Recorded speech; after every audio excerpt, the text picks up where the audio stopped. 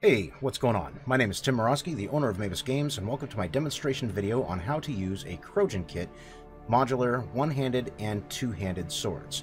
The kits are sold separately, but can be used in conjunction with each other. So let's go ahead and dive right in.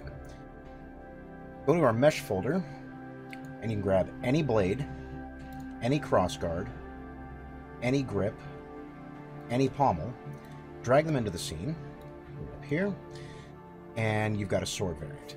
And you can use this for all the pieces. So we're going to take it a step further. We're going to grab the blade, grab the cross guard, grab the grip, grab the pommel. We're going to go over to Tools, Merge Actors, and Merge Actors. We'll put it right here. We're going to call this Demo Sword, but you can name it whatever you want. And save this. And close that guy. We're going to go into what we just built. So here's our sword variant. And you can see that I've got this set up so that when you do a merge, you've still got control over the materials. So if you go over to the materials folder, you can select any one of these that you want. Here's blade. Here's the crossguard. Here's the grip.